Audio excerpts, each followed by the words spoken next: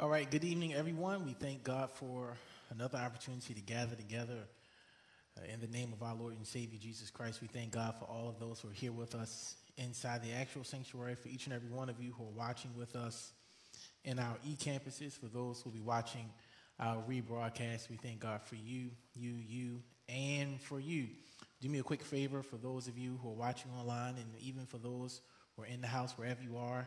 Make sure you're sharing this broadcast, letting folk know that we are live as we seek to conclude this series that we are in, This Means War. If you're watching us on Facebook, make sure that you have liked our church Facebook page. If you're with us on YouTube, make sure you have subscribed to our YouTube page. That way you can stay up to date with all the things that are going on here in Zion. Let's look to the Lord in prayer as we begin tonight's Bible study. Our Father and our God, we thank you for this Wednesday night Bible study. God, we thank you that we get to come together to worship you, God, to study your word, to go deeper and to grow deeper in you. Now, God, it is our prayer that you push aside each and every one of us, that you will decrease each and every one of us as you help each and every one of us to push aside everything and everyone that would seek to subtract, distract, and detract from this moment that we get to have with you. Decrease me personally, increase the Holy Ghost, that all of us might be strengthened, encouraged, sharpened, strengthened by your word. We honor you, God. We praise you. It's in the name of our Lord and Savior, Jesus Christ, we do pray. Amen and amen. So on tonight, we're going to finish our series, This Means War. And on last week, I gave you a series of scriptures to write down, to study on your own. On last week, we ended in Psalms 84. And on tonight, we're going to begin in one of my favorite scriptures, Psalms 91. For the last month or so, we've been talking about spiritual warfare and how to engage and win the battle that takes place in the spiritual realm. Just recently, this past week, some of you may have seen on Facebook, my youngest sister let my family and I know about what's going on. Apparently, there is something going around on Facebook regarding Beyonce at the BET Awards, and how in the midst of her performance, allegedly, and I say that emphasis on the word allegedly, there was a quick second transformation from her face to what appeared to have been a demonic face. And so that's going all around on Facebook. Folk are mesmerized by the fact that in the midst of her performance, this image, what some are claiming to have been Sasha Fierce, based upon a previous interview that she gave about how when she performs, this other entity takes over her, surfaced in the midst of her performance. Not getting into whether or not that was true or false. I think that it solidifies, especially in this series that we are in and have been in, the importance of understanding and knowing that the spiritual realm is real. Amen. That just as God is real, Satan is real. Just as the angels are real, demons are real. And as we have been studying over the last month and a half, because we are the children of the Most High God, we have nothing to fear when it comes to the kingdom of darkness. Amen. And so we've been talking about, first and foremost, the origins when it comes to spiritual warfare, how Satan was once an angel of light, and how Satan became envious of God and wanted God's position and wanted God's power, and as a result attempted to overthrow God, and how God removed, or at least had Michael remove Satan and 1/3 of the angels from heaven that decided to follow Satan, and how Satan, because he envied God and wanted to take God's place, lost his position because he desired that which he could not have. And he found himself out of the presence of God, found himself out of the will of God, found himself in evil and in sin, forever outside of the love and embrace of God. And how we saw in Genesis chapter 3, Satan then tempted Eve with that same desire of wanting that which she should not have. God told Eve, told Adam, you can have everything in the garden except for the tree, that which comes from the tree of the knowledge of good and evil. For the moment that you eat of it, you shall surely what? die. Y'all heard me say it. But when Satan, through the serpent, spoke to the woman, said to the woman, no, you won't die. God knows at the moment that you eat from that fruit, you'll be what? Like him. There, again, that desire, wanting that which was not hers, that which belonged to God, wanting to be like God, and as a result, putting her will above God's. And as a result, she ate the fruit, gave it to her husband, and they both fell. Right? And so we've been talking about the origins of spiritual warfare and how we come into conflict, or how sin came into the world because of man's decision not to obey God. And that, as a result, creates conflict between our nature. We're born in sin, shaped in iniquity, the will of Satan, and the will of God for our lives. And we who are born again are to always submit our will, our desire, to the will of who? God's, right? And the whole goal of Satan is to get us outside of God's will, to get us to operate in our own will, because if we're operating in our will and not in God's will, we ultimately are operating in Satan's will. So we talked about how Satan, how he attacks us. We talked about how he attacks directly. He'll come himself, or he might send demonic forces or spirits to bother us, to cause doubt to be planted in our spirit, whatever it may be. And then we talked about the indirect, covert ways in which he may attack, using individuals, using situations, etc., to cause us to come outside of God's will. And we spent a significant amount of time in this series dealing with the direct and indirect attacks of Satan. And then the latter half of this series, that which we're in now, we've been talking about how to fight the devil, how to resist Satan, how to resist the attacks of the enemy. And we started by saying, first and foremost, we can take confidence in what God says, that we already have what? The victory. And because we already have victory, there's no tool or weapon that Satan can use against us that will be successful. Why? Because the blood of Jesus has already made him a defeated foe, right? And so if we come from that knowledge, from that way of thinking, from that framework, there's nothing that Satan can do or say that will cause us to step out of God's will, because we already know we have what? The victory. Right? And so on last week, we studied and we went through several scriptures I gave on last week, told you to study them on your own. And on tonight, I want us to go to Psalms 91, one of my favorite passages of scripture, and one that is important in our fight and in our resistance against the devil and the forces of darkness. Psalms 91, go there if you can. Psalms 91, and as always, I'll be coming from the New King James Version, but you can look at and reference whichever translation makes the most sense to you. We're going to try to missile through this on tonight so we can close this series, Psalms 91. Do we have it in the house, or do y'all need more time? We have it online. Let's look at it together. Psalms 91 reads like this. He who dwells in the secret place of the Most High shall abide under the shadow of the Almighty. I will say of the Lord, he is my refuge. Here's that word again that Donnie looked up a few weeks ago. He's my what? Fortress. My God, in him will I trust. So David, before he goes anywhere, in Psalms 91, he reaffirms in himself and to God. He reaffirms in the writing and the crafting of Psalms 91 that he who dwells in the secret place of the Most High abides in his shadow. That God is my refuge. He's my place of safety. He's my place of comfort. He's the place I can go to for protection. He's my fortress. He's my strong tower. He is the place where I can go to where it doesn't matter how hard the enemy attacks. Because I'm in God's embrace, I am what? Safe.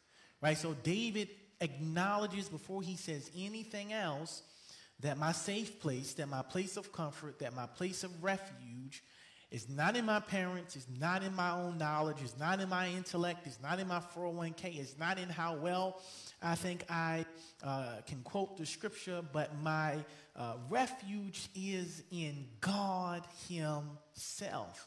And because my refuge is in God himself, I will trust. Right? And so the key to winning any spiritual battle that we're in, I've said it before, I'll say it again, is trusting in our refuge.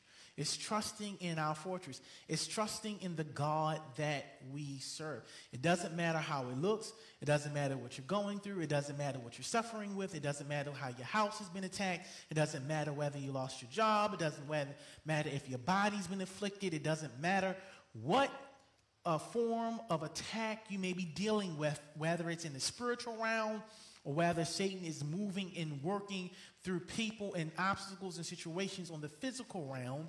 Whatever it is that may seem to have surrounded you, you can trust in the one who is your refuge. Amen? And so David gets that out there. He makes it clear that God is my refuge. And I will trust him. Surely, because I trust him, because he's my refuge, surely he's going to do something. What is he going to do? He's going to deliver me. He's going to deliver you from the snare of the fowler and from the noosome pestilence. He's going to deliver you from the traps that are meant to trap the fowler. He's going to deliver you from those perilous or noisome pestilences. Whatever may come that tries to trap you, and whatever pestilence that comes to try to afflict you, David says, because God is my refuge and I trust him, I know beyond a doubt that he will deliver me. And that's the thing that we all struggle with, Sister Joyce. Sister Janice, I saw you, and I said Joyce for some reason. So God, wherever she is, cover her. That's the thing that we struggle with. I know what he said, but it's hard to trust when I'm under attack. I know what he said, but it's hard to trust when my back's against the wall and it feels like Satan is closing in. But I heard this one preacher say, my mom and I were talking about it yesterday. He said something that went along the lines like this, that God does his best work when you feel like you're all by yourself. God does his best work when you feel like you're all by yourself. I was talking to one of my uncles, Pastor Thurman James. He was quoting a senior preacher who's now gone on to be with the Lord. He said that this senior preacher, I believe it was Augustus Jones, Dr. Augustus Jones, he said something like this. He said, God the Son sits on the right hand of the Father, but he does his best work on the left hand. He said that while I was in his house on last weekend, and he made sure to repeat it. He said, son, I want you to remember what this pastor said. He said in his sermon that the Son of God sits on the right hand of the Father, but he does his best work, what? On the left. He does his best work on the side that you least expect him to. He does his best work on the side where the enemy thinks God can't make a change or do anything, or that God is not going. He does his best work in the area that you least expect it. And it's in those places where it feels like all hope is lost. It's in those places where it feels like you are all by yourself. It's in those places where you just don't know how you're going to make it. It's in those places where you have to trust God all the more. Because David instructs us and says, because he is our refuge and our fortress, we must trust him. And if we trust him, he surely will deliver. You ought to underline that in your Bible, write it down in your book. If I trust him, he will deliver me. Don't matter what it is that has come across your desk. Doesn't matter what it is that you're dealing with. It doesn't matter what it is you're facing. He will deliver you. Just understand that he may not deliver you how you want him to deliver you, but he will deliver you. He shall cover you with his feathers, and under his wings you shall take refuge. His truth shall be your shield and your buckler. You shall not be afraid of the terror by night, nor for the arrows that flieth by day, nor for the pestilence that walketh in darkness, nor for the destruction that wasteth or layeth waste in the noonday. Let's stop there for a moment. David says that the truth of God is my shield and my buckler. So God's word that we know is true will protect me and what? Cover me. Y'all with me? This is why knowing your word is important. This is why we have to take time to study our Bible, not just in Bible study, but on our own individual times, because when Satan comes and tries to attack us in our spirit, tries to attack us with situations, tries to attack us in our relationships, or whatever those attacks may be, you can go back to the word of God, which we know is what? True. And David tells us it is our shield. Well, last week, we learned that it's our shield and our sun. We learned from Ephesians 6 how it is the shield of faith. Our faith is our shield, and our faith is built upon the word of God. Are y'all with me? Faith comes by hearing, and hearing by what?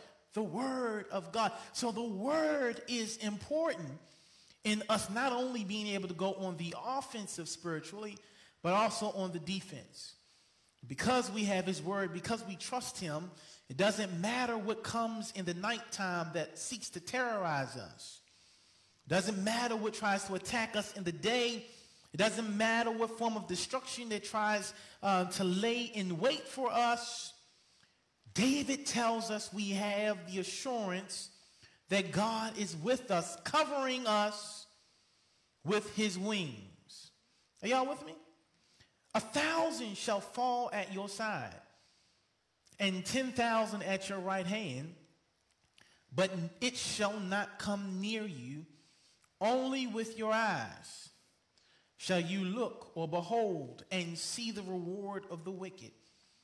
David says that 1,000 may drop dead next to me and 10,000 on my right hand.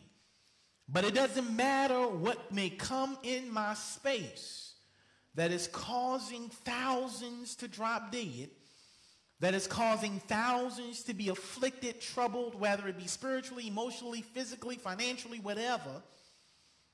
It will not come near me. Only with mine eyes will I see it. Why? Because I've chosen, verse number 9, to make the Lord, who is my refuge, even the Most High, what? My dwelling. Because I've chosen to dwell in him, dwell in his peace. And notice, Missy, we're not required to do anything else. Shaquana, we're not required to do anything else. David says, because I have made the Most High my dwelling place and my refuge, because no matter what I'm dealing with or facing, I go to the Father and take rest in him. I put whatever it is in his hands. Whatever this battle is, I put it in his hands. Whatever this struggle is, I put it in his hands. David says, because I've done this, no evil shall befall me. We're not required to do anything else but trust him. Not required to do anything else but rest in him. Not required to do anything else but make him my refuge. And David says, because I do these things, the battle's already won. I just got to stand and rest in him. Are y'all with me? David says, no evil shall befall you, nor shall any plague come to your dwelling. Why? Because you have taken rest and trust in God, because you've said to God, God, in spite of what I'm dealing with or facing, in spite of what the situation is, I'm going to trust, lean, and depend on you. He's now given his angels charge over you and I. Because I've now surrendered and said where I could fight, I'm going to trust you. I now release God to release his angels to take charge over me. Y'all see that? The enemy wants us to get so caught up in trying to deal with stuff in and of our own selves, because he realized when we deal with it in and of our own selves, we now get in God's way and we preclude God from releasing his angels to do battle on our behalf. Y'all didn't catch that. I think the reason why we are still here today collectively as a ministry is because we have learned when to fight in and of ourselves, and we have learned when to lay down and let God be our refuge and trust him to do battle for us. I believe the reason why you're still here today is because there's some areas in your life where you've come to the place and recognized, God, I can't do this by myself. I've tried it, so I'm putting it in your hands. And the moment you did that, you released God to release his angels to do battle on the devil better than you could ever do. And that's the place, that's the position, that's the posture that we have to come from in this series that we're in understanding how to navigate spiritual warfare. When you come to the place where you understand, I don't care what the devil does or says, but God, you are my refuge. And because you are my refuge, release your angels to fight for me. Now the devil has to run scared because he realizes and understands, watch this, that his arms, as the old folk used to say, are too short to box with God. Y'all with me? All right, so let's keep going. David says, for he shall give his angels charge over you. They have a responsibility over you. You are now in their charge. To keep you in what? All your ways. So in all my ways, because I've made God my refuge, this is going to bless somebody, his angels are meant to cover me. So because I'm walking in God's will, because I'm walking in God's purpose, because I'm being obedient to God, God's angels are not only keeping me in my health, but they're keeping my marriage. They're not just keeping my marriage, but they're keeping my children. They're not just keeping my children, but they're keeping my business. They're not just keeping my business, but they're keeping my whatever area that you're in. They're not just keeping my employment, but they're keeping me in school. They're not just keeping me in school, but they're keeping my grandchildren. Wherever that area is, because you have submitted to God, now his angels have charge over you, not just in some areas, but in all areas. Okay, let me break it down and give you an example. I remember my practice is only now about 4 years old. Yeah, I had to double check. It's only 4 years old, so I'm relatively new to the practice of law, running a business and practicing law. And I remember I was in this hunt, trying to pick up additional mentors, because it's one thing to learn law in law school. It's another thing to actually have to practice it.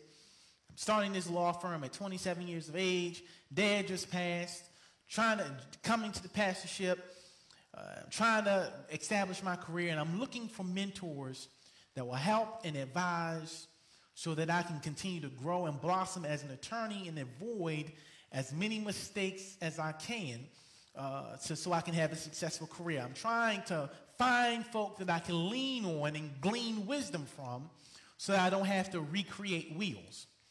And as I was in the hunt looking for mentors and folk I could follow, there was one individual amongst several who I came across or didn't know before, but who I heard good things about, and I reached out and tried to connect with this individual.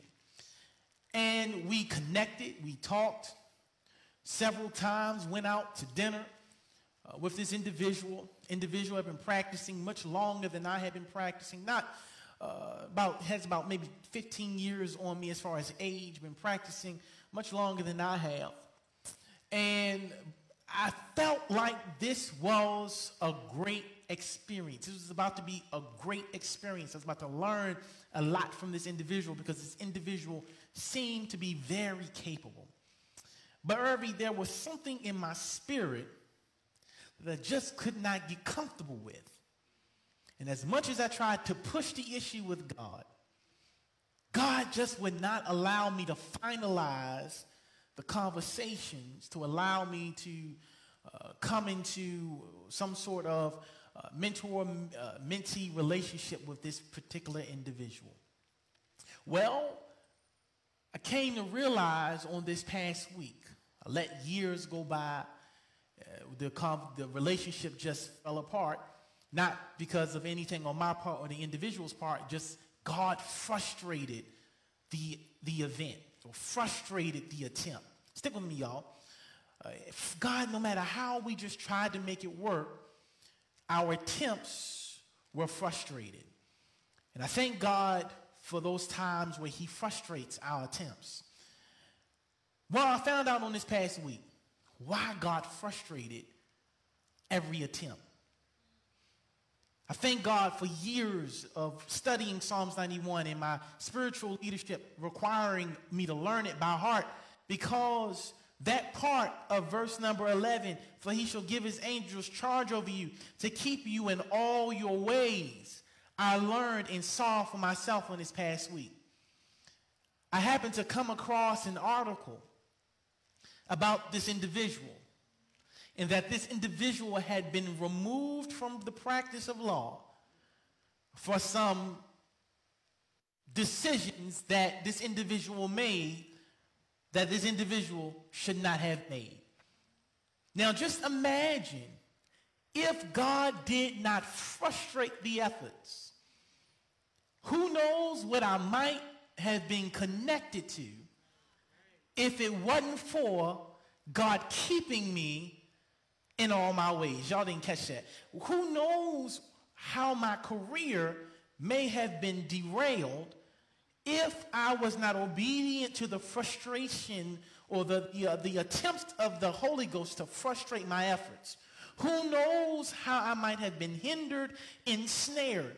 But because I made a decision a long time ago to make God my refuge and my dwelling place, he has given his angels charge over me in every area. Watch this. So in that space, it didn't have nothing to do with my faith. It didn't have nothing to do with me as far as being a preacher. But in the secular realm of me working as a lawyer, even in that space, God was working. What are you trying to say? I don't care what area you are dealing with. If you are submitted to God and trusting God and make God your refuge and your dwelling, he promises to have his angels cover you in every area in which you're working. Y'all see that? And so the text tells us that not only does he give his angels charge over you to keep you in all your ways, but they do another thing, that they bear you up in their hands. Verse 12. Lest you dash your foot against a stone. Not only does God give his angels charge over me to keep me in all my ways, but they lift me up in their hands over the very things that the enemy puts in my way to cause me to trip and stumble.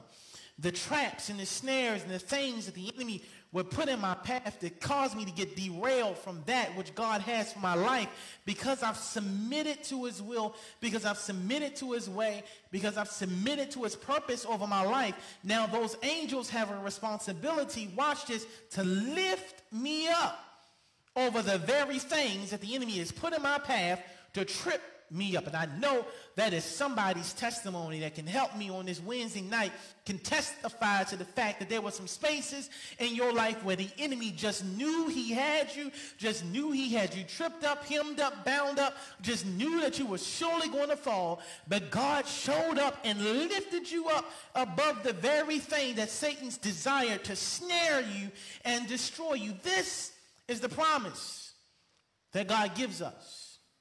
And God does all of this simply because we trust him and rest in him.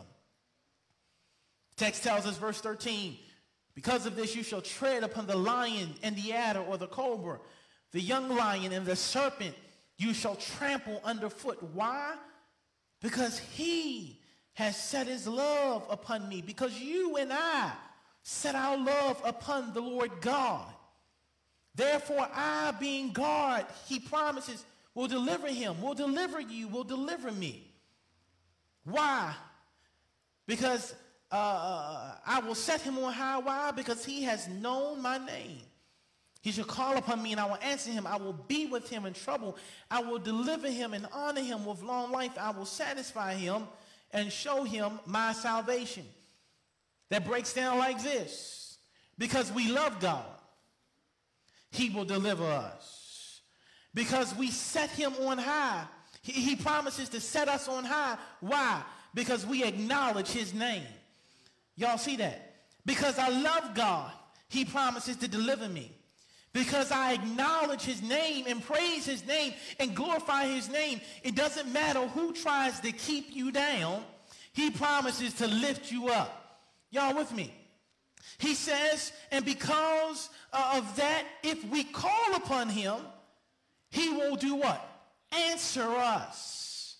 Not only will he answer us, but when I'm in trouble, he'll be there. Not only will he be there, but he will deliver us. Not only will he deliver us, but he will honor us. He'll be faithful unto us. Not only will he honor us and be faithful unto us and reward us, but he will give us long life. Why? Simply because we made him our refuge. Simply because we made him our dwelling place. So how do you wage war against Satan? The first thing you've got to do, I said it before, I'm going to say it again, is trust God.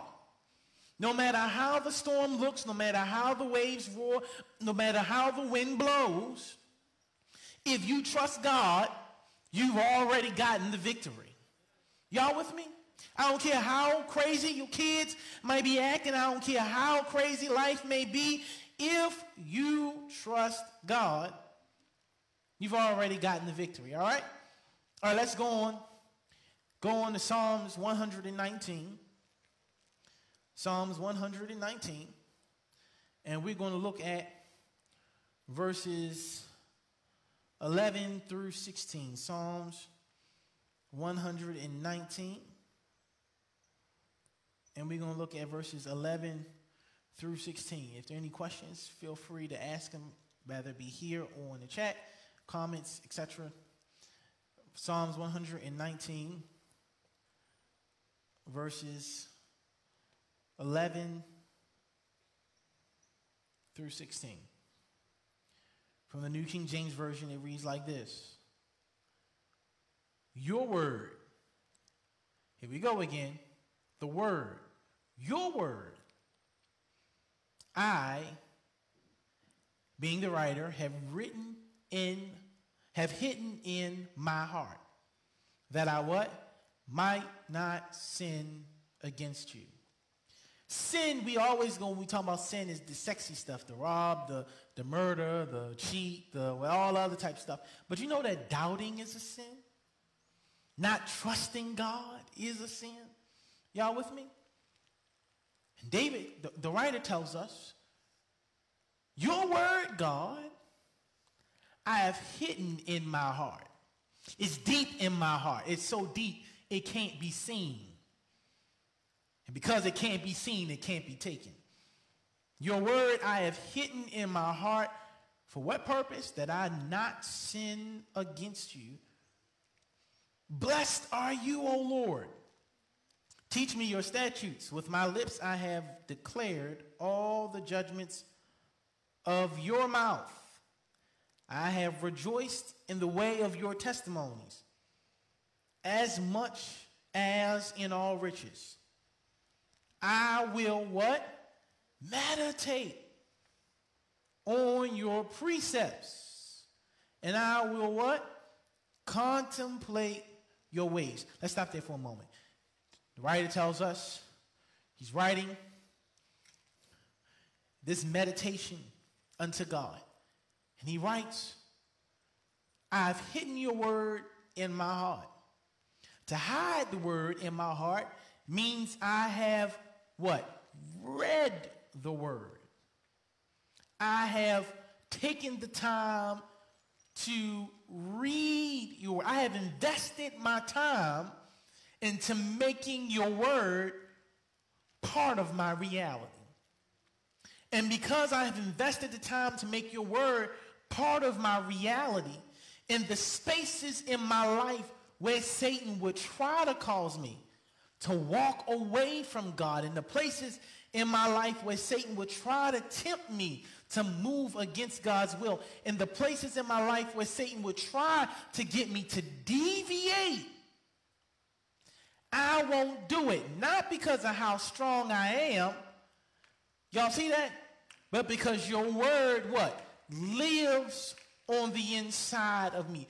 All of us, I don't care what position that you hold in the body of Christ, whether you are a chief apostle, prelate, whatever your title may be, or the newest baby Christian in the body of Christ. All of us are susceptible to falling into diverse temptation. I don't care how senior you are. I don't care how junior you are.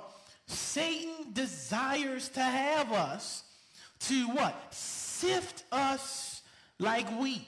But as Jesus prayed for Peter, the blood of Jesus has also made that prayer available to us. What did Jesus say to Peter? But I have prayed for you that your faith fail not. All of us find ourselves in those places where we are tried and we are tested. And sometimes, I don't care how senior or how junior you are, sometimes we fail.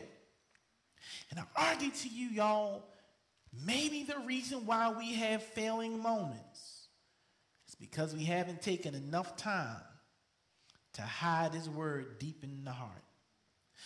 Maybe there's an area that the enemy is using, because remember, Paul told us that temptation first begins on the inside. We're born in sin, shaped in iniquity. It's a desire that is not submitted to the will of God, and Satan knows exactly how to exploit it. And maybe we would get more successes as opposed to failures if all of us, from every pulpit to every back door, just took a little bit more time and staying connected with the word of God. I don't care how well you can quote it. When was the last time you read it? I don't care how well you can quote it. When was the last time you became intimate with the word of God and spent hours in prayer and hours in reading and seeking revelation from God? That's where our strength is. That's where our source is. That's where our power is. That's where our deliverance is. And I argue to you all that the life and the health of the church would get better if all of us, from every pulpit to every book back door, took as much time that we take on Netflix with the word of God. All right, let me not sit there.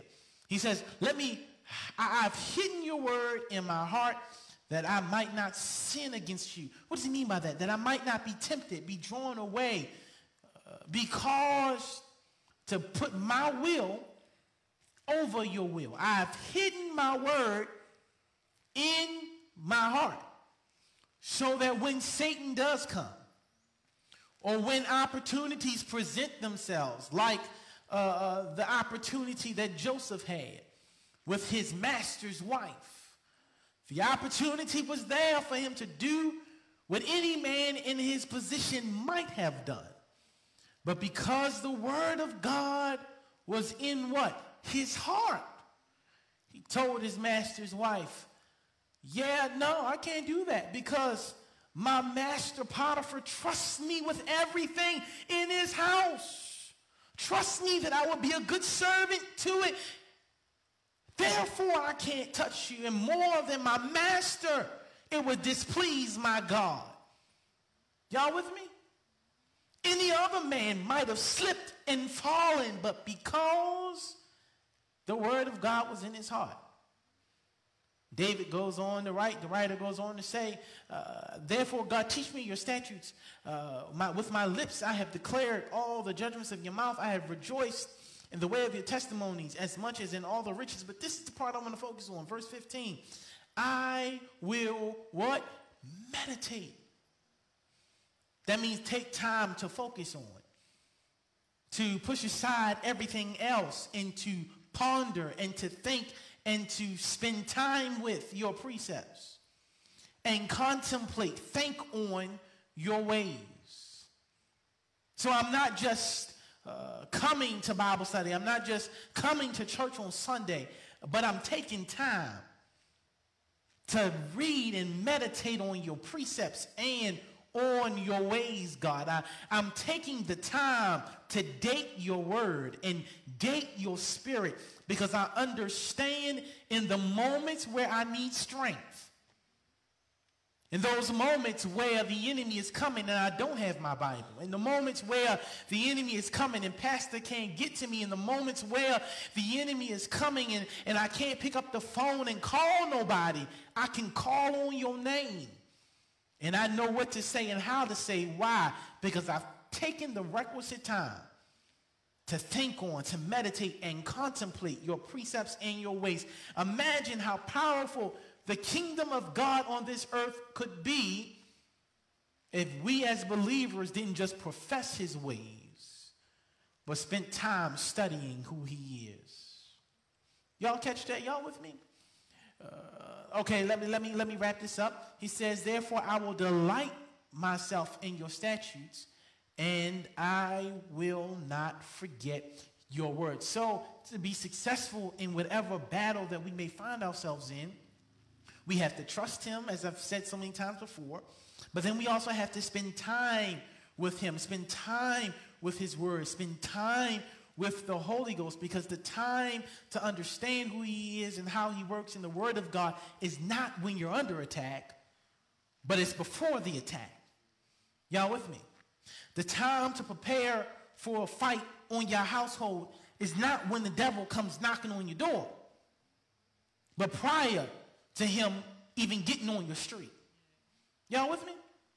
All right, let's go on. If there are no questions or comments, let's go on to Isaiah 55. Irv, can you give me a rag from off the pulpit? Isaiah 55, please and thank you. Isaiah number 55.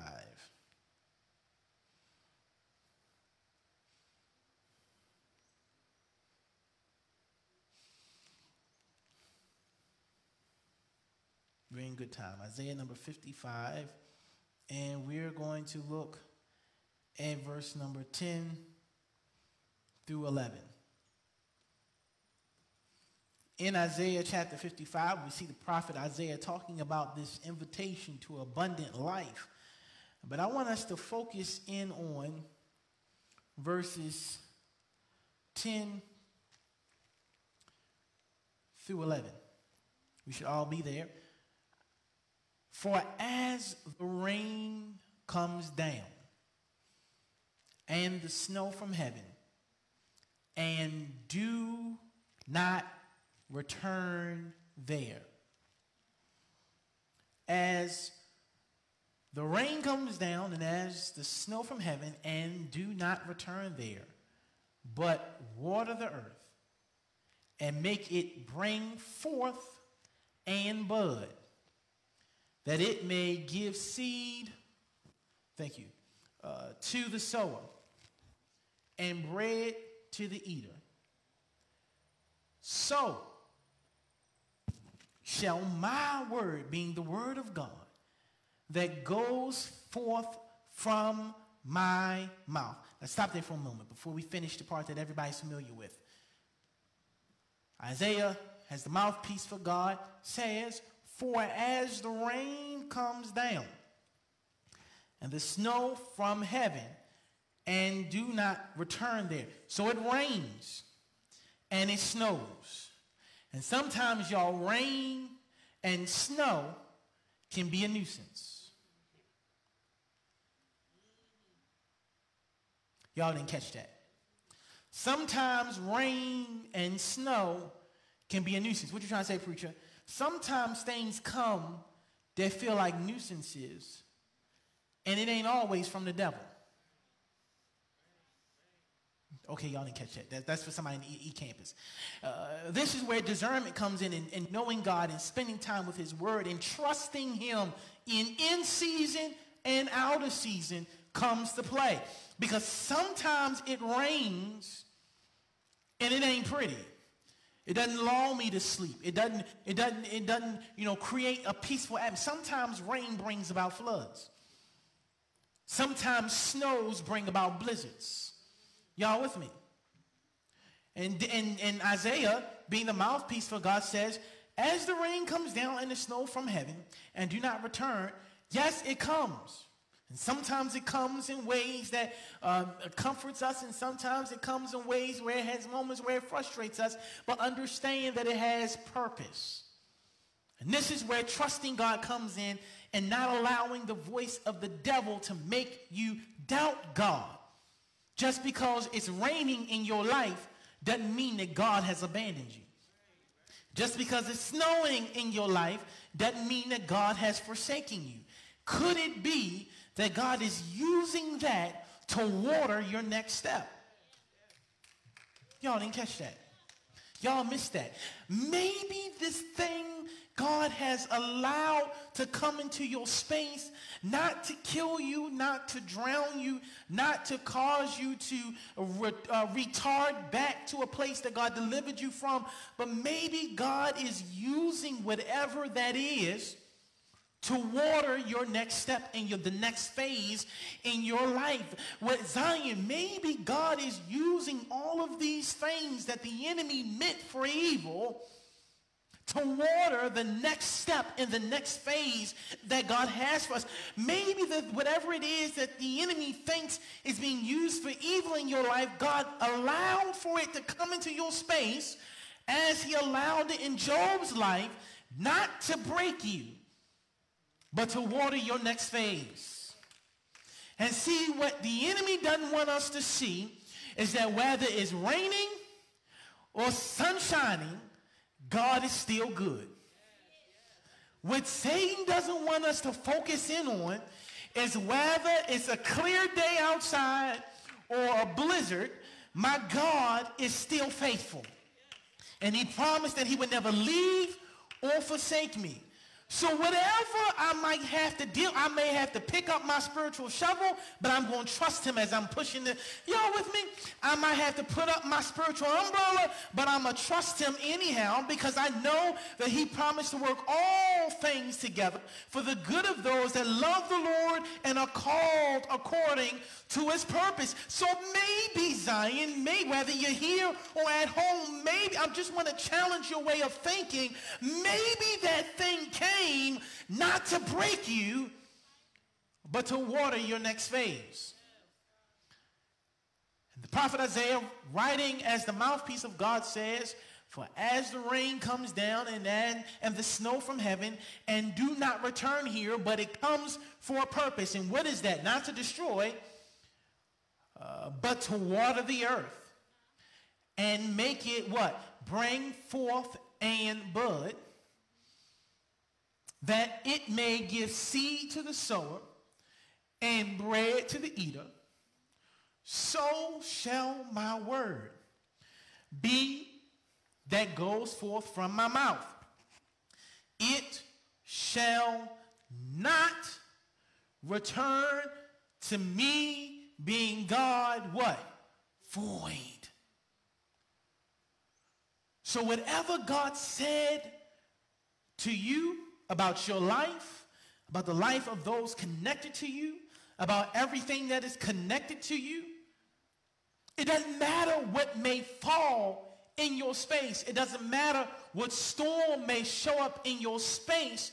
What God said to you, he promises that his word shall not, means that there is zero possibility for his word to come back void. When he says shall not, it means it must not. It will not. There is zero chance of something that God said not coming to pass. Now understand, here we go again, that you may not envision the outcome, or the outcome may not be what you initially wanted or expected, but that doesn't mean that his word came back void. Okay, let me break it down. Yes, we prayed for Reverend Stephen Thomas Sr. to be healed, and yes, God told our pastor, you're going to get some bad news, but everything's going to be okay. Yes, we took that to mean that God was going to do what we wanted him to do. And even though God didn't do what we wanted him to do, doesn't mean that his word came back what? Y'all see that? Pastor, how can you say that? Your dad's not here. He's not here, but there's life after life. Y'all didn't catch that. God may not have given us what we wanted, but he's now living in a land where there's no more pain, where there's no more sorrow, where there's no more sickness, where there's no more disease, where cancer doesn't even have a space. So God may not have given what we wanted, doesn't mean that his word is void. Y'all with me? And so what the enemy wants us to focus on in those struggles, in those transition moments is, well, because God didn't give you what you prayed for, that his word was void. And what we have to transition into thinking as mature Christians as we continue to wage through spiritual warfare is that in seasons in our lives, God may not give us exactly what we prayed for. And you have to have the spiritual discernment and maturity to recognize in the spaces that God doesn't give you what you asked for, that he still did what he said he was going to do. Y'all catch that? It takes a grown Christian to recognize the spaces where God didn't give me what I asked, but he still did what he said. Y'all catch that? Because his thoughts are not our thoughts. And his ways are what? Not our ways. And where many of us lose the battle is Satan wants us to get caught up on our thoughts and our ways and think that our thoughts and our ways are God's thoughts and God's ways. And when God don't respond as we expected him to, well, then something must be wrong. And we've got to come back to the place and understand whether he does it the way we want to or not, he's still God, and he said his word will not come back void. And so if he did it this way, it means he's got a reason for it that I'll understand better by and by. Y'all with me? He says, my word shall not return to me what? Void. So if it doesn't return to me void, then what will it do? I'm glad you asked. God says to the prophet Isaiah, instead of returning to me void, notice, y'all, what I'm just taught a few seconds ago is right here in the verse. Instead of returning to me void, it shall what? Accomplish what I, being God, not you, not me, but it shall accomplish what I, being God, what? Please. So there's some moments in your lives where God's will is going to be done, and it may not in the moment be everything that you thought. But if you trust him, in his time, he'll show you it was everything that you need.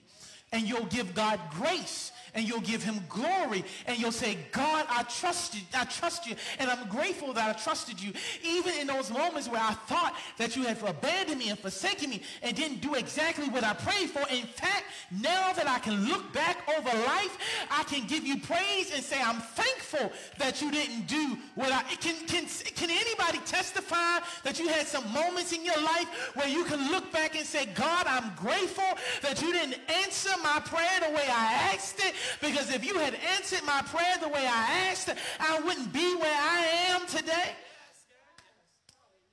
And this is how we got to think as mature Christians. And if we think this way, we continue to curtail every avenue that Satan would use as a resource to talk us out of God's will for our lives. God says to the right Isaiah, but my word will accomplish what I, being God, please. And not only that, but and it shall prosper. So not only will it accomplish what I please, but it shall, being must, being will, prosper in the thing for which I sent it. Can I just sit there for a moment? The fact that you are alive today means that there is something that God has in his will for your life to do and accomplish. And he said that his word will not come back void, but it shall accomplish what I please and prosper in the thing which I sent it. So that means the fact that you and I are still alive means that there is something that God has put on the inside of us that we must accomplish, and not only accomplish but prosper. Are y'all with me? And this is why the enemy hunts us down so much. This is why the enemy attacks our homes and attacks our minds and attacks our health and attacks this, that, and the third, because he wants to do everything that he can to keep God's will for your life and my life from not only being accomplished, but also prospering. Y'all see that? And I've come to the place in my life with every success and every failure where I'm recognizing and understanding that, God, I want to live a life where not only I accomplish your will, but I prosper. Y'all with me? And to do that requires us to simply trust God, to believe in him, to obey him, to rely on him in every area that we find ourselves in, to not allow the enemy to talk us out of our blessing, as Esau allowed Jacob to talk him out of his. All right, let's go on real quick to chapter 59 in Isaiah. Isaiah 59. You can read the whole chapter on your own, but I want us to focus hone in on verse number 19. Isaiah 59, verse number 19.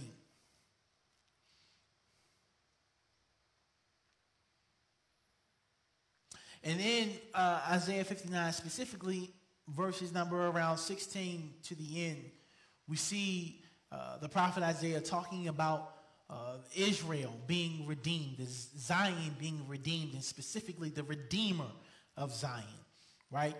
Talking about our Lord to come being our salvation, or being the salvation of Israel.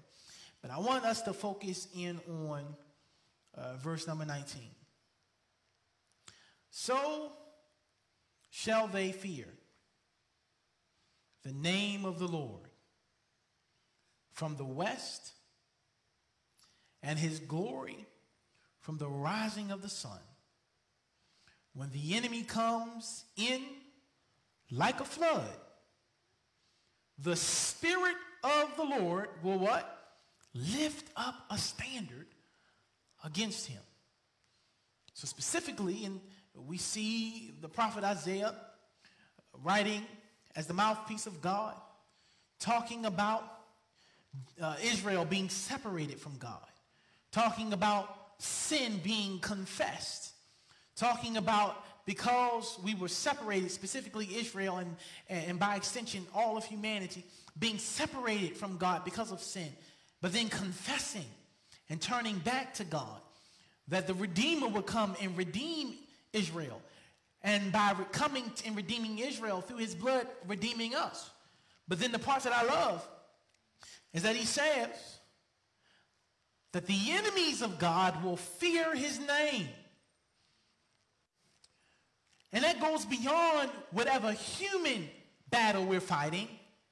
And let's look at it from a spiritual perspective, which means that the adversary that we fight, the accuser of the brethren, fears the name of the Lord. Well, we're heirs and joint heirs with Christ Jesus, which means that we carry his name. Y'all didn't catch that. Y'all missed that. That went over your heads. Let me say it like this. Because Christ came through 40 and 2 generations and died for us on the cross, we now have access and benefit to the same redemptive power that was sent to redeem the children of God. Which means every enemy, every adversary, every foe, every tool that Satan would use to attack and disrupt God's will for our lives, he fears, not because of how mighty we are, but because of whose name we carry. Y'all with me? Y'all missed that. Because I carry his name, I don't have to lift my hands to fight nobody. Y'all with me? The name of God does all the fighting for me. Paul, Peter, when they walked in an atmosphere, they didn't have to fight any demon, any illness or disease. They talked about how when Peter would walk into a room, how demons would shift, atmospheres would shift, people would get healed. Why? Because of the presence of God that they carried on the inside, because of the name that they carried. Are y'all with me? Well, we walk in that same authority. And when the enemy comes in like a flood, not just earthly enemies, not just those that Satan would seek to use to distract, to destroy us, but even in the spirit realm, when the enemy comes in like a flood, one thing after another, and I feel like I'm at the point where I'm about to lose my mind. When the enemy comes in like a flood, if one more thing gets piled on my table, I might just go crazy. When the enemy comes in like a flood, I don't know how to handle all these fires that are all around me. When the enemy comes in like a flood, the Spirit of the Lord, the Holy Ghost, the text tells us, what? Lifts up a standard. Not Shaquanda, not Janice, not Melissa, not Donnie, not Miss Annette, not Stephanie, not Sister Thomas, not Destiny, not Irving, not Shania, not Sam, not Miss Janet, not Rock, not Nate, not Joyce, not Connie, on down the church roll. But when the enemy comes in like a flood, you mean to tell me I don't have to go try to figure out the levees to put up in my life? No. You mean to tell me I don't have to go shore up my home? No. You mean to tell me I don't have to exert some physical effort in and of myself? No. Before you can even do it, the text tells us that when the enemy would come in like a flood, the Holy Ghost lifts the standard against him. Y'all see that? So here we see yet again, if I'm trusting God, if I'm making him my refuge, if I'm making him my dwelling place, if I'm leaning in him and trusting him and obeying him, meditating in him and contemplating him and spending time romancing God and being inundated with his word and hiding his word in my heart so that I not sin against him, distrust him, disbelieve him, move outside of his will and move in my will, then when Satan would come, I'm prepared for battle. But the Holy Ghost has already lifted up the standard for me. Y'all see that? And can you imagine the peace that all of us would have resting in that knowledge? Can you imagine the sleep you're going to have tonight when you go home saying, wait, I don't have to fight this thing. Wait, I don't have to figure it all out by myself. Wait, I don't have to have all the answers. Wait, I don't have to be the one to resolve this. Wait, I don't have to be the one whose pressure is going to go up because the Holy Ghost has already lifted the standard. The Holy Ghost is already advocating on my behalf. The Holy Ghost is already fighting for me. And it's that knowledge that gives us the rest. It's that knowledge that gives us comfort. It's that knowledge that gives us the ability to rest even when Satan comes in and says, you know God can't do it. I'm not listening to that because he said he would do it. And I trust him. When Satan comes and says it's impossible, I'm not entertaining it. Why? Because he did it before and he'll do it again. This is how we fight our battles. When we are surrounded, we take a second look. Like Elisha instructed his servant. And when we take that second look, we recognize that even though I may be surrounded by my enemies, there's another army surrounding my enemies. Because I am God's child, because he is my Lord, because I've taken refuge in him. There is nothing that can come into my space where if I call on the name of the Lord, he won't respond. Y'all see that? All right, write this down in your book. I'm going to read it for time's sake, we read it before, but I just want to read it again. Write it in your book, Second Chronicles chapter 20. Second Chronicles chapter 20. But specifically for tonight, we're going to focus on verses 12 through 15. Second Chronicles chapter 20, verse 12 through 15. O our God, will you not judge them? For we have no power against this great multitude that is coming against us, nor do we know what to do. But our eyes are upon you. Now all Judah with their little ones, their wives, and their children stood before the Lord. Then the Spirit of the Lord came upon Jahaziel, the son of Zechariah, the son of Benaiah, the son of Jeiel, the son of Mattaniah, a Levite, and the son of Aspa, in the midst of the assembly. And he said, listen, all you of Judah, and you inhabitants of Jerusalem, and you King Jehoshaphat, thus says the Lord to you, do not be afraid nor dismayed because of this multitude, for the battle is not yours, but it's God's, it's the Lord's. We read it a few weeks ago, we read it again today. Jehoshaphat and the kingdom of Judah were surrounded by their enemies. A multitude stood against them, and they did not have the ability to fight back. And all of Judah is trembling in fear. But the Spirit of God falls on the man of God, and he tells the people, don't you worry about it. Don't worry about who surrounds you. Don't worry about who's come against you. Don't worry about this multitude. Why? Because the multitude, thank you, Holy Ghost, the multitude is showing up thinking that they're about to fight you. That ought to make you shout. Well, the multitude has shown up thinking they're about to fight you. You only catch that. All right, for the e-campuses. That thing has showed up in your life thinking it's about to fight you. But what it will quickly realize is that once it shows up on the battlefield, it ain't fighting you and I. But God says to Jehoshaphat, and by extension of his word and the blood of Jesus to us, that I quickly tag in. And so it's not you in the ring fighting your enemy. The battle is not yours, it's mine. So don't worry about what they may say. Don't worry about what the devil may say. Don't worry about what's going on. You just remember that I said, the battle is not yours.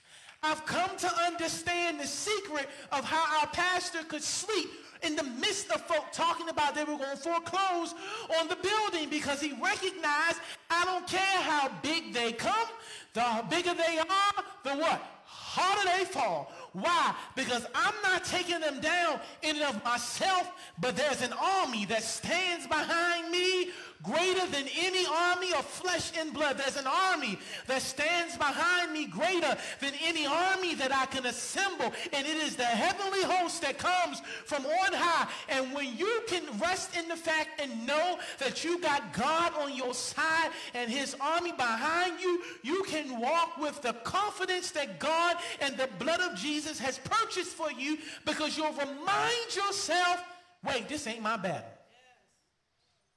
And even though the word prepares me, and even though I've got the whole armor of God on me, as written in Ephesians chapter 6, I recognize that even though I'm prepared for battle,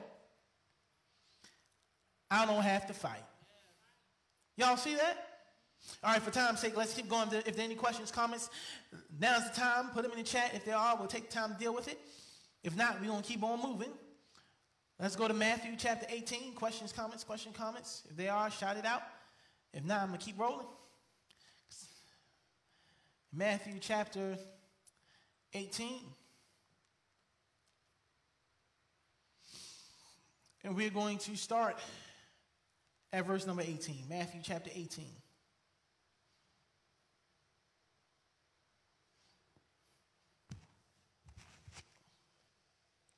Matthew chapter 18, now we're in the New Testament. Matthew chapter 18. And we're going to begin at verse number 18. I encourage you to read Matthew chapter 18 on your own. We don't have time to go through everything. But we're going to hone in on 18 and 19. Matthew 18, verse 18 and 19 reads from the New King James like this. Assuredly I say to you,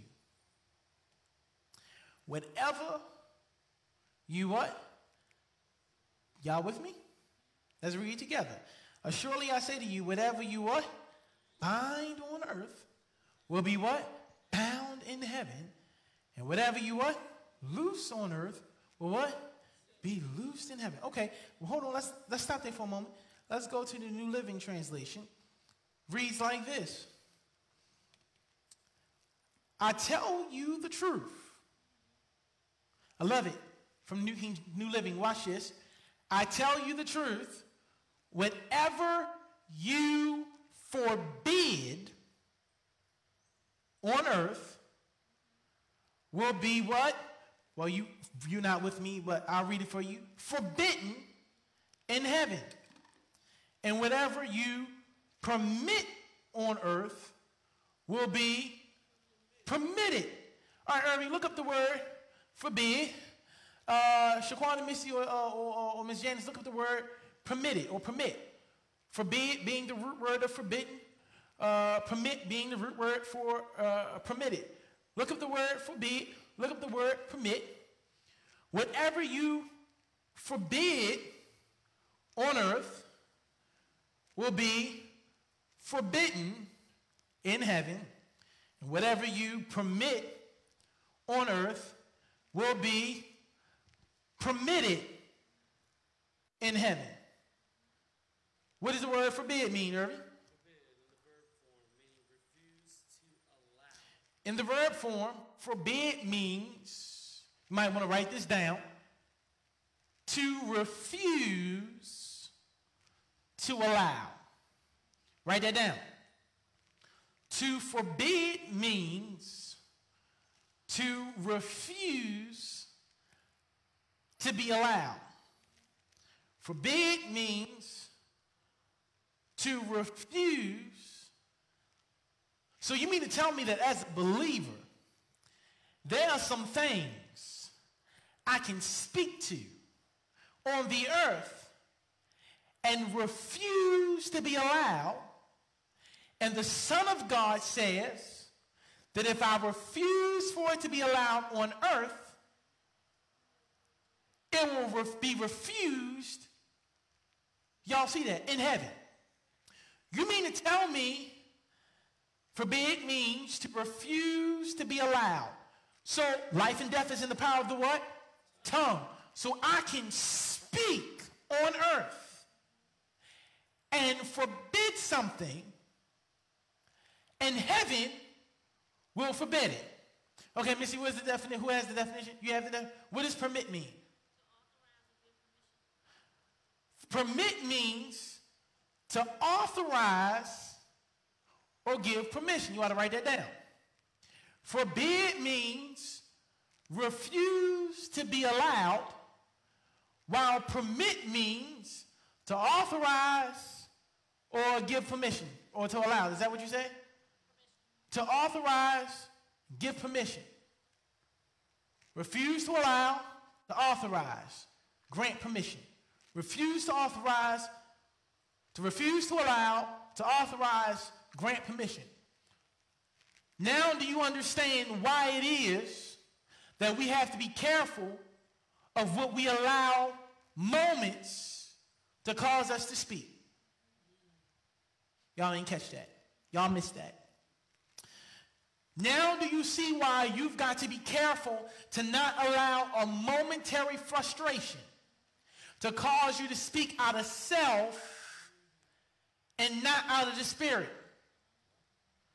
Because Satan operates in moments. Luke 4 is a great example of that. We also see it, I believe it's in the book of Mark, where Jesus is in the wilderness and been fasting for 40 days and 40 nights, and Satan tempts Jesus in what? Moments.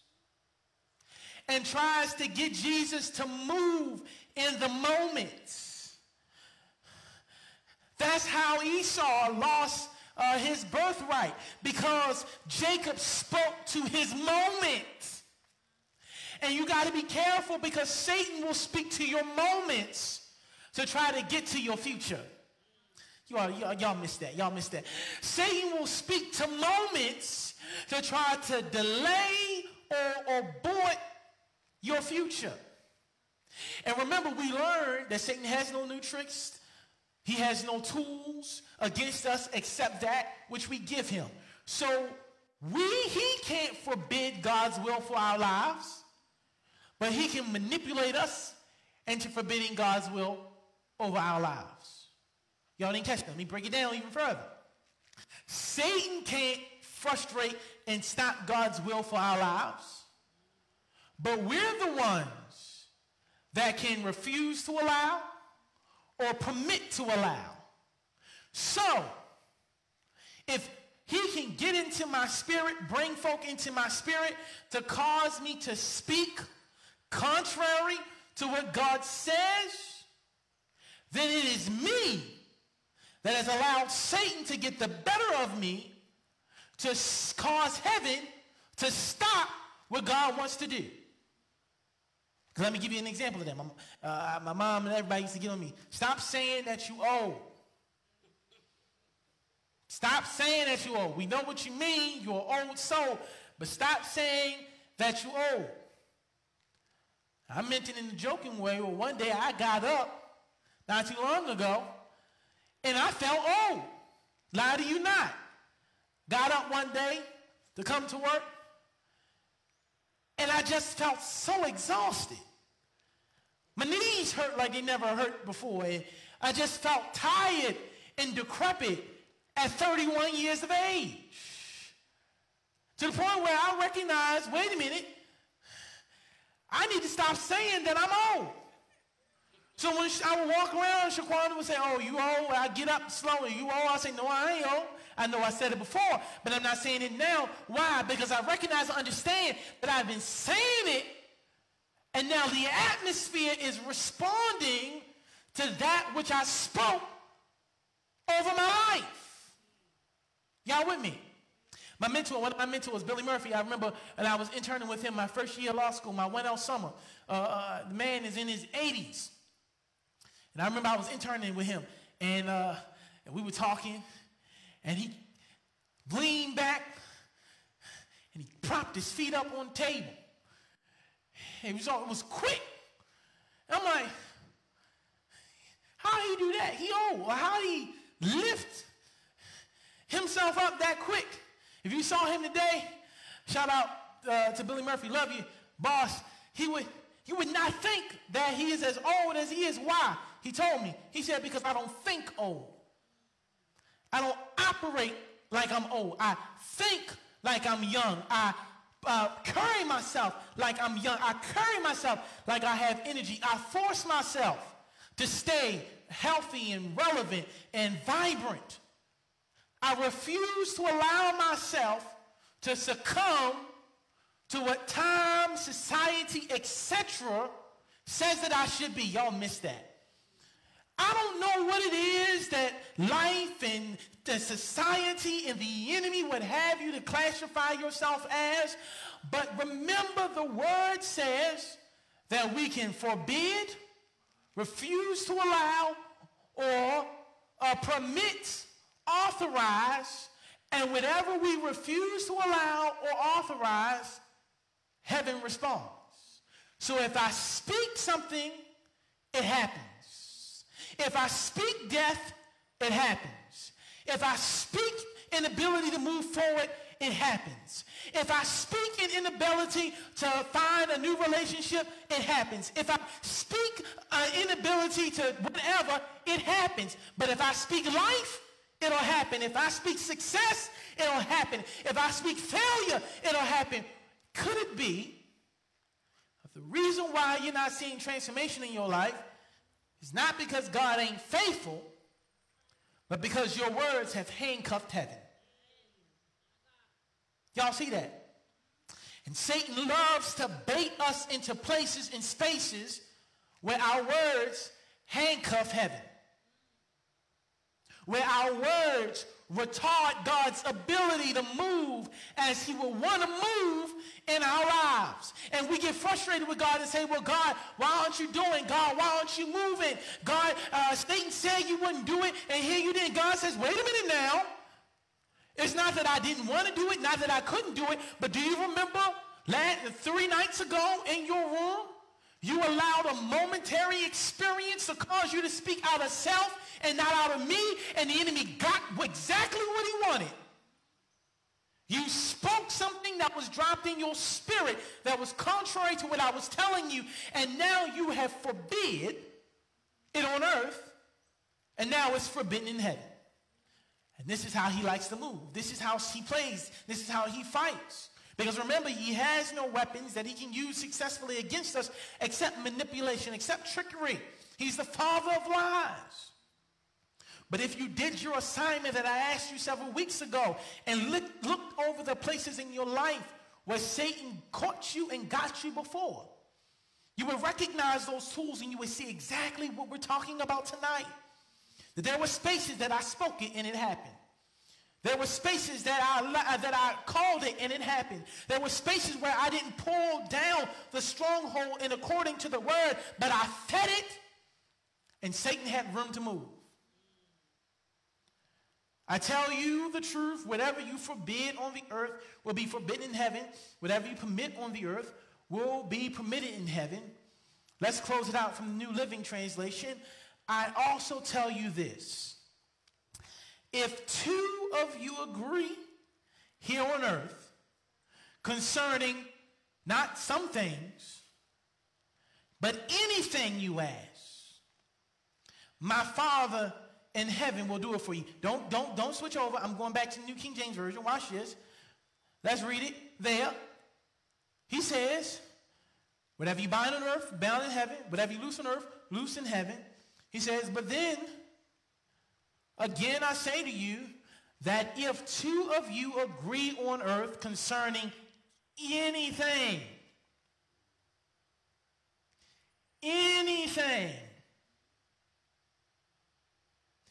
not some things, but anything.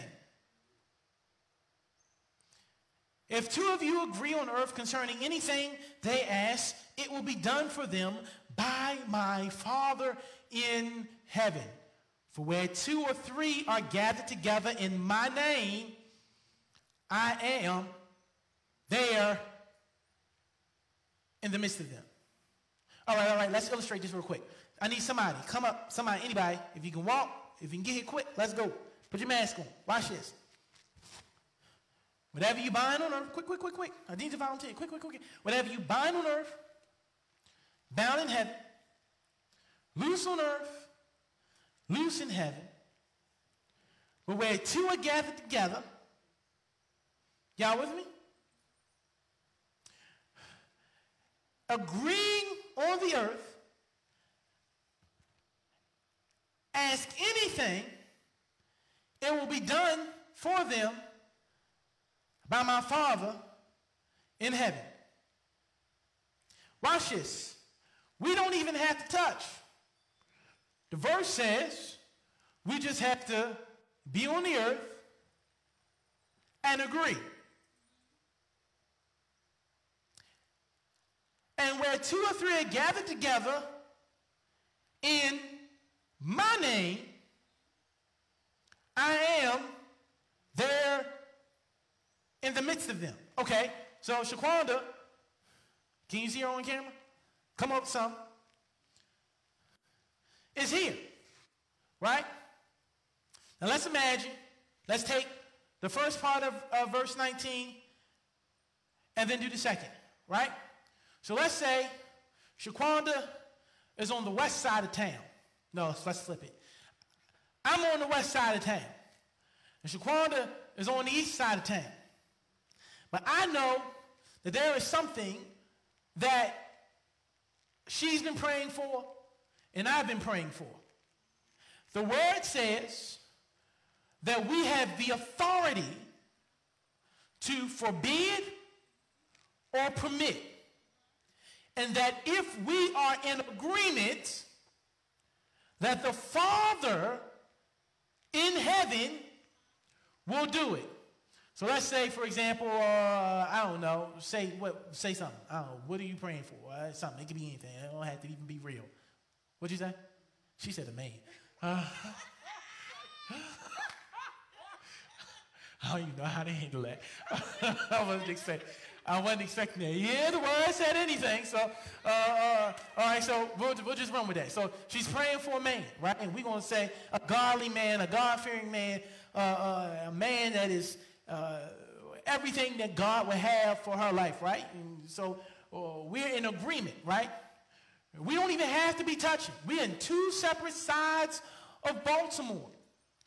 But we are spiritually in agreement on this particular thing. Y'all with me? We are in agreement. And we are praying and speaking. God, in the name of Jesus, I heard a preacher say this. He said he's thankful for the prayers of frustration. The prayers that sometimes you got to learn to pray prayers of frustration. What is a prayer of frustration? God, I pray in your name that you frustrate any attempt, whether it be an attempt of the devil or even an attempt out of my flesh that would seek to pull me out of your will and your way. I pray in Jesus' name that you will frustrate my efforts that I might have to do things that are outside of your will that would cost me that which you've called for my life. I pray that you frustrate them so that my will not be done, that your will might be. Y'all see that? That's how you bind things, right? So let's say that we get into prayer and Shaquan is praying and believing, right? And we say, God, in the name of Jesus, we're praying, we're touching and agreeing for Shaquan's life. And let's say I'm in my prayer closet and she's in her prayer closet. And we're like, God, you know everything that she stands in the need of, that I'm her prayer partner. And God, we've been praying that you would the right help me in her space, somebody that would help her in this next phase of her life and journey with you. God, we pray even now that you will frustrate, that you will bind every attempt of the devil to preclude her from moving into this next phase of her life. God, it's our prayer even now that you loose every good thing that you will have for her life. God, we permit heaven to move on her behalf, and that you will even now release the blessings of heaven for her life, that you would send the right person to walk with her and the right friends to walk with her. God, we release you to let your will be done. Y'all see what I'm saying? Now, I'm praying at my house, and she praying at her house, and we are in agreement in the name of Jesus. Well, guess what happens? God in heaven is hearing the prayer. Y'all see that? And so because we are in agreement, because our faith is connected, we've now bound the things of the devil, loose the things of the Holy Ghost, and the Bible tells us, Christ tells us, now God the Father will what? Respond. Y'all see that? Y'all see that? This is the power of prayer. This is the power of us connecting with each other.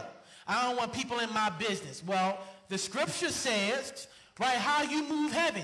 And not only does the power lie in your tongue, but it lies in your neighbor's tongue. And sometimes there are demons. Remember, one can chase 1,000 a flight, two can chase what? 10,000 a flight. You got to get so out of this, I don't want folk in my business, and be willing to be human and humble and say, will you join in prayer with me?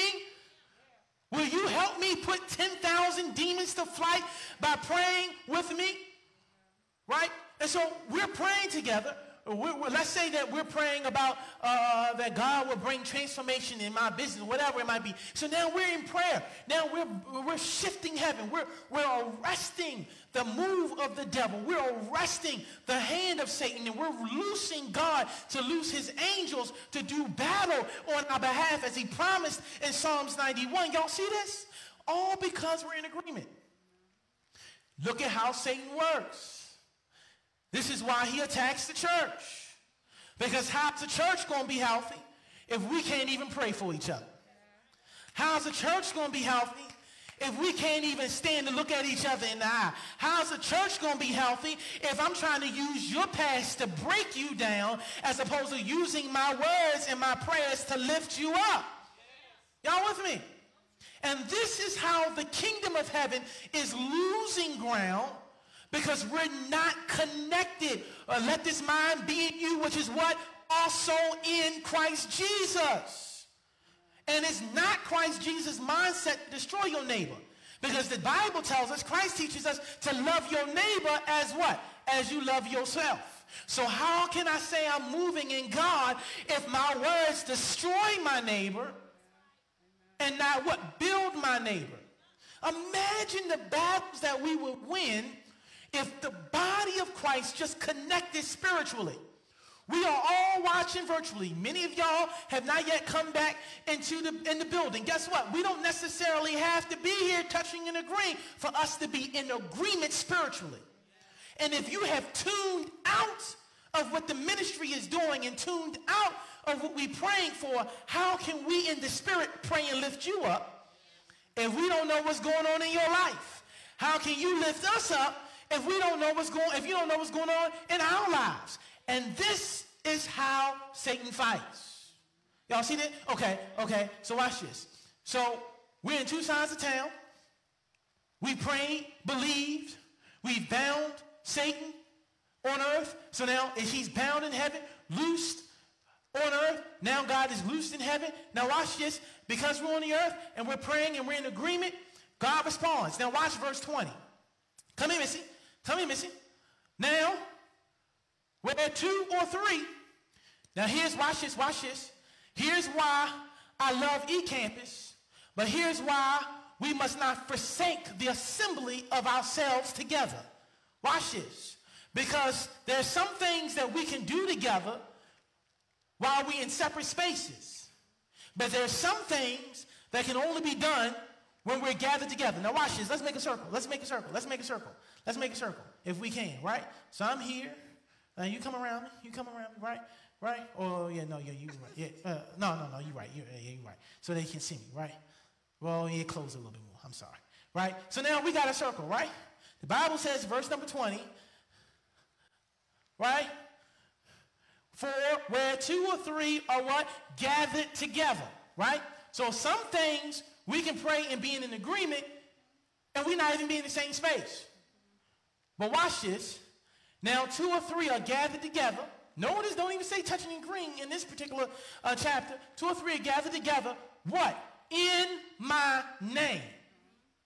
So we're gathered together, but we're not gathered together because I want to see Missy or because I want to see Jaquanda, but we're gathered together in the Lord's name. We're gathered together for the purpose of lifting up the name of Jesus. We're gathered together for Christ to be the center and the focal point. We're gathered together for the lifting up the name of Jesus.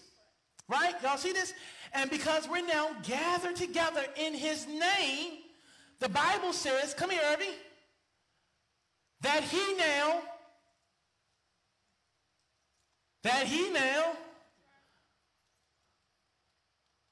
creeps up in the midst. Y'all see that? Come in a little closer.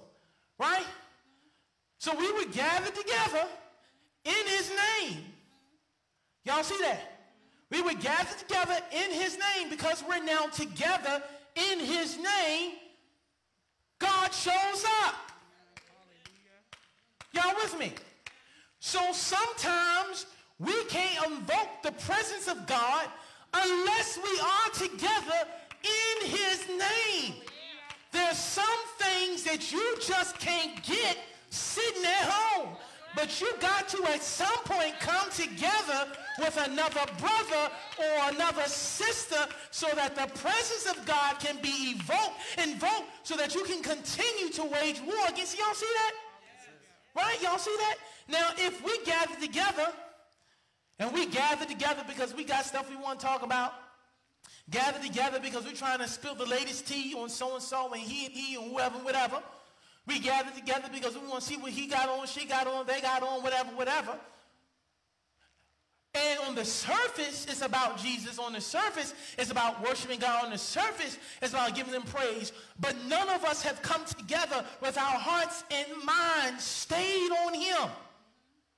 If we haven't done the worship at home, if we haven't done the praying at home, if we haven't done the meditating and the contemplating at home, we show up and we worship and we run around the church, come to the Poshaya saying the same thing over and over again, and we leave, and where's God? God said, I ain't getting up in that.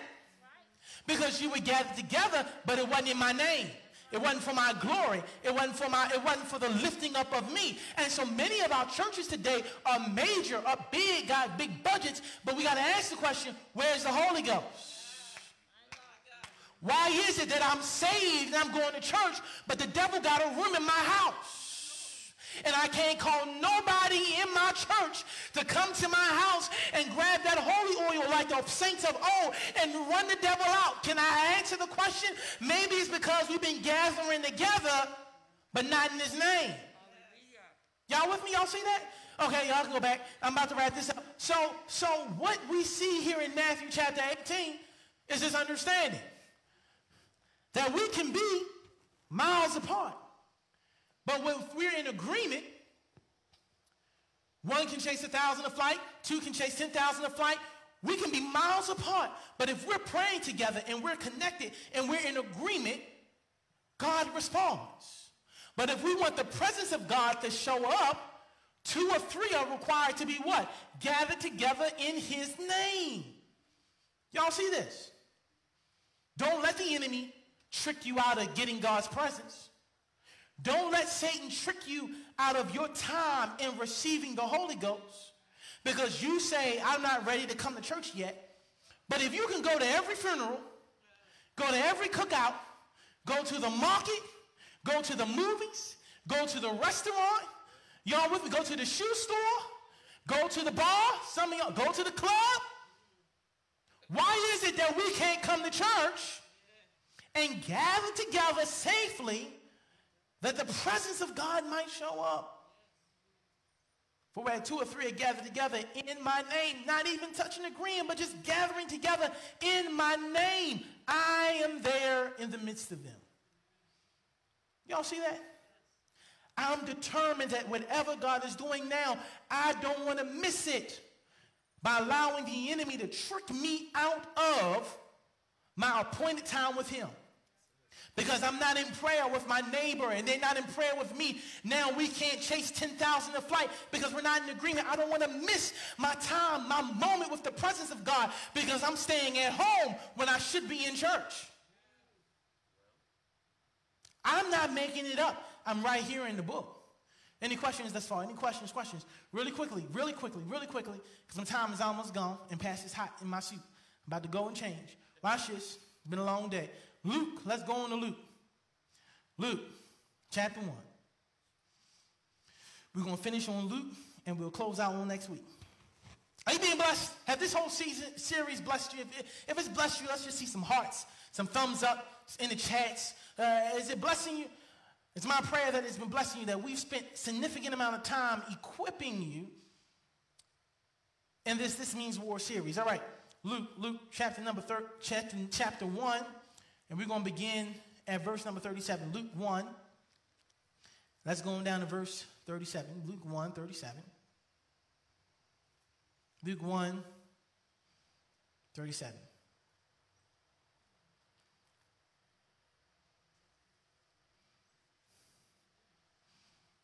Luke 1, 37. Watch this. The angel of the Lord speaks to Mary. Actually, let's go up to verse 34. Then Mary said to the angel, how can this be? What being her conceiving without man? How can this be that I will conceive without the seed of a man? Then Mary said to the angel, how can this be? Since I do not know a man, how can this be that I'm going to be pregnant and I'm a virgin? I've never had sex. And the angel answered and said to her, the Holy Spirit will come upon you, and the power of the highest will overshadow you. Therefore also, that the Holy One who is to be born will be called the Son of God. Now indeed, Elizabeth, your relative, has also conceived a son in her old age. And this is now the 6th month for her who was called barren. She was old and she was barren. Her womb was closed. and everybody knew it. Yet the angel of God says to her, she's 6 months pregnant with a son, even though everybody else said she was barren. How is this? Verse 37. For with God, nothing will be impossible. How do I wage this battle? Why is this verse important to me? Because I don't care what it is you're dealing with, what it is you're struggling with, what it is you're facing. Remember that with God, nothing is impossible. I don't have the education, yet God is telling me to do this. It's impossible. Yeah, by yourself, but with God, nothing, what, is impossible. I don't have the money. How am I supposed to start this? It ain't about what you can do. With God, what? Nothing. I've been in prison for 20 years. Nobody gonna hire me. Why you care about that? With God, what? Nothing. I can't read. How am I supposed to do it? It doesn't matter. With God, nothing. I'm hooked on drugs. Who will ever trust me? It doesn't matter. With God, nothing is impossible. And that's how Satan attacks us. God can't do that. That's not possible. There ain't no way that's going to happen. It's outside of human understanding. There's no way that can happen. It's irrational. But with God, all things are possible. So when he comes and tries to tell you it's not possible, yeah, in and of myself, but I'm not doing it by myself. God is in this. In no way God can do it. I'm not in it by myself. God is doing it. God is in it. So I know it's when people come up to you and say, why you keep believing? It ain't happened yet. It ain't about whether it happened yet or not. Because God is in it. All things are what? Possible. All right, really quickly, last verse. Let's go over to Luke chapter number 10. And we're going to end tonight on verse number 19. Actually, let's go on to verse 18. We read this a few weeks ago. Actually, over a month ago, but we're going to read verse 18 again. Luke chapter number 10, and we're going to read verse 18 to 19. Luke chapter number 10, verse 18 to 19. Luke chapter 10, 18 to 19.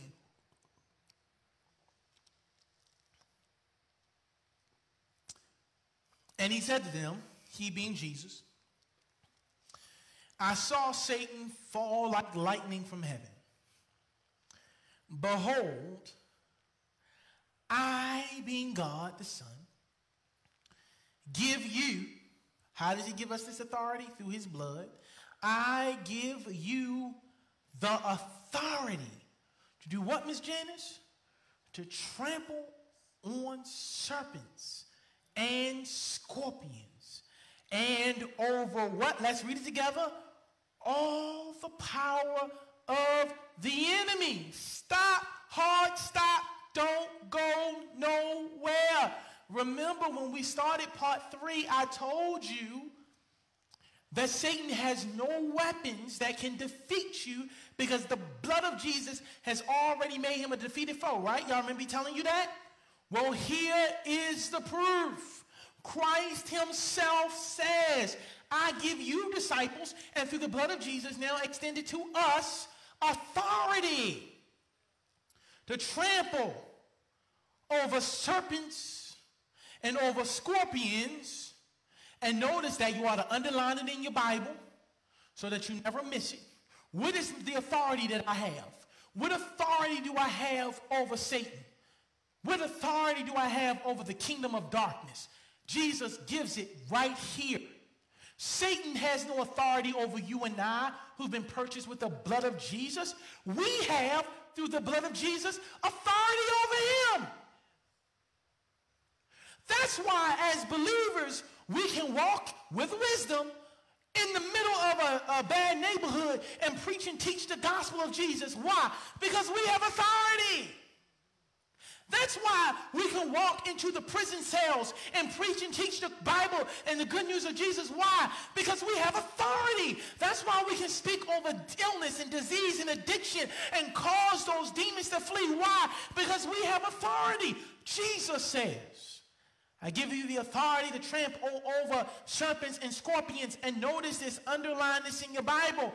And over, not some, but all. It's absolute. All the power of the enemy. That's Satan. Y'all see that? Shaquanda, why is that significant? Why is that significant? Somebody in the chat, put it in the chat. Why is that significant? Yeah, I'm asking you. I'm not being rhetorical. I'm asking you. Why is that significant?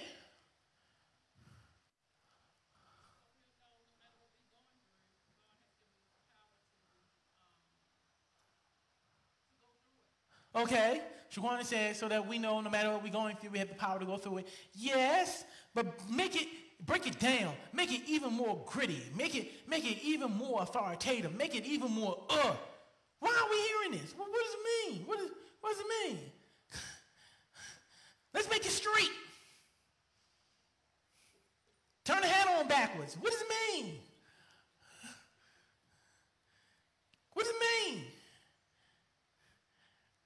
Behold, I give you the authority to trample over serpents and scorpions and over all the power of the enemy, and nothing shall by any means hurt you. What does it mean? What is he saying? Come on, give it to me. Give it to me, ODH. What is he saying?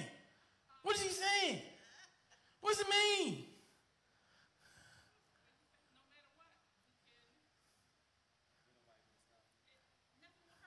Okay, nothing will hurt us.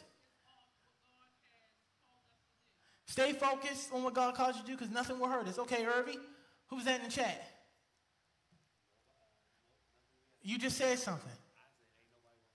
Irvie said ain't nobody gonna stop us. Okay, we getting there a little bit more, getting a little bit more. Okay, Ms. Janice, anybody? All right, I'm gonna put it to you like this. Behold, I give you authority to trample over serpents and scorpions and over all the power of the enemy, and nothing shall by any means hurt you. What he's saying is, listen, you ain't got nothing to fear. You got authority over him. You have nothing to fear. When he would come at you, come at him. Y'all missed that. When he would come and try to attack you, remember who you are. When Satan comes and tries to speak darkness over your house, begin to stomp on his head. When Satan will come and try to speak ill against your body, begin to stomp on his head. When Satan will come and try to bring death over your business, stomp on his head. When Satan will come and try to bring death over your mind, stomp on his head. Why? Because whatever power that he had, he no longer has. My blood that was shed caused me to get victory over death, hell, and the grave. And because I sit on the right hand of the Father, Jesus says, I came out with all power in my hands, and the authority that I have, I give to you. So when Satan shows up, stop acting like you got something to fear. When he shows up and tries to call your bluff, call. Not in and of yourself, but with the word of God. When he comes and tries to act hard, do like Irvie said, I ain't got nothing to be scared of. You got to sit there like Michael Jackson in the Bad music video, right? When Wesley Snipes was pressing him. You got to sit there, you got to show off. Not in and of yourself, but in the word of God. What am I afraid? Satan's coming wanting me to fear him, when in reality, he's afraid of you and me. Why? Because Jesus says, I have power over him. Not just some power, but all the power of the enemy. That means there is nothing that he can do that you don't have authority over. Y'all see that? There is nothing that he can do that you don't already have authority over. There is no attack, no struggle, no circumstance that comes your way that you don't already have the victory over. And when you have that understanding, you can be like Job. And though afflicted, yet will I trust you. When you have that understanding, you can be like Jesus, nailed to a cross, but still trusting in the name above every name. You can still trust in Abba Father. Why? Because you know this is just a momentary affliction. This is just a momentary circumstance.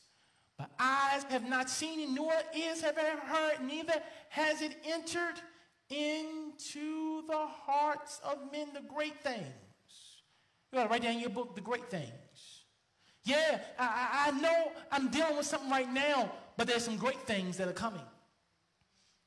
And whatever I'm afflicted with, tempted with, attacked with, Jesus says, I've got power over every tool, power, trick, weapon of the enemy.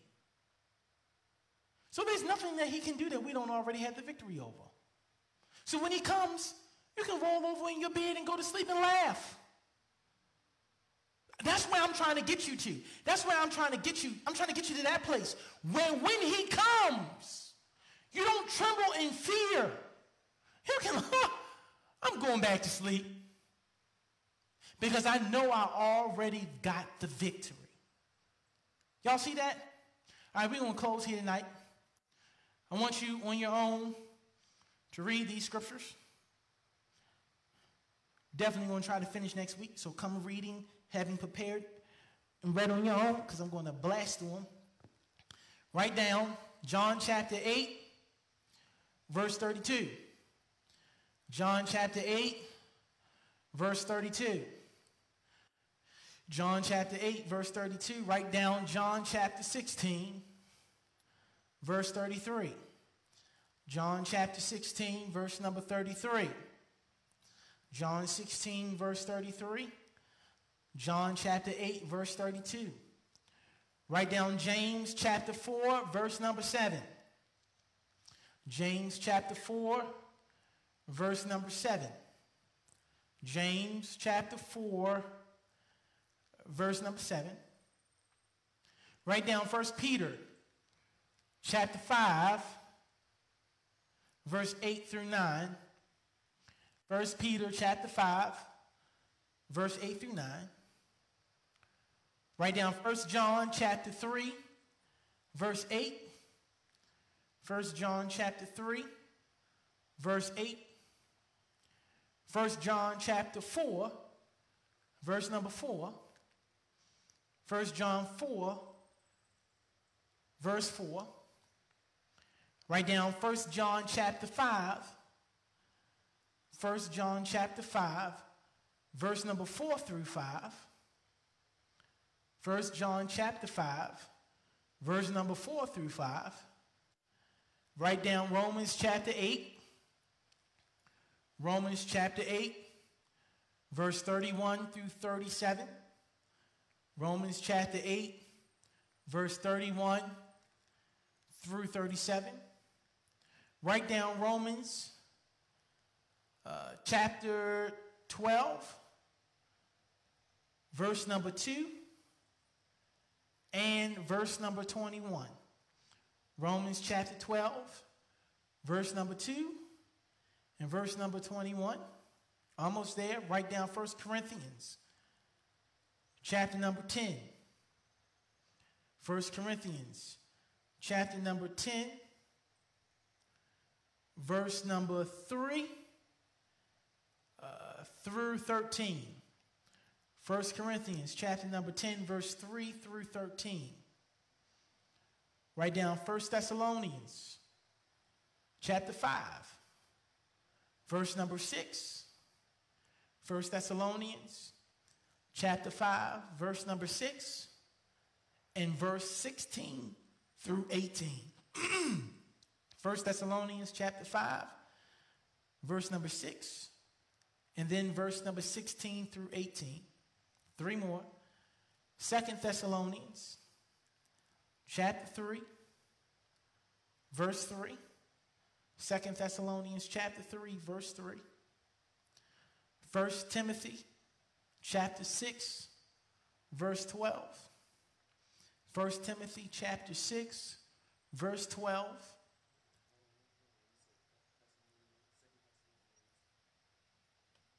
And lastly, Revelations chapter 12, verse number 11. And that was Irvi, 2 Thessalonians chapter 3, verse 3. 2 Thessalonians chapter 3, verse 3. 1 Timothy 6, verse 12. Revelations 12, verse 11. We're going to go through those on next week, and that will conclude our This Means War series. Amen? If our hearts and minds are clear, if there are no questions, comments, concerns, colloquies, conundrums, none in the chat, none in the house, if there are no concerns, no questions, we're going to look to the Lord in prayer. Our Father and our God, we thank you for this Bible study. God, we thank you that we are every week becoming stronger and stronger. Now, God, it is our prayer as we begin to leave this place that you go before us, make the way clear and straight, as you stand with us, as you promise to never leave us or forsake us. Bless our going out and our coming in. Keep us, God, until we can meet again, whether it be on Saturday for our walk or Sunday morning. God, it is our prayer that you continue to cover us, protect us from all the wiles of the enemy, but to continue to remind us also everything that we've learned, that Satan is a powerless foe, that we have been equipped and charged with the word to be able to stand up and rebuff every attack of the enemy. Continue, God, to show us up, gird us up, lift us up on every leaning side. Do for us what we can't do for ourselves. It's in the name of our Lord and Savior Jesus Christ we do pray. Come on, let's say amen and amen. God bless you, Zion. I love you. But God loves you more. Remember, this is a church where Christ is head. For those of you in our e-campuses, we'll see you next time right here in the kingdom. God bless you all.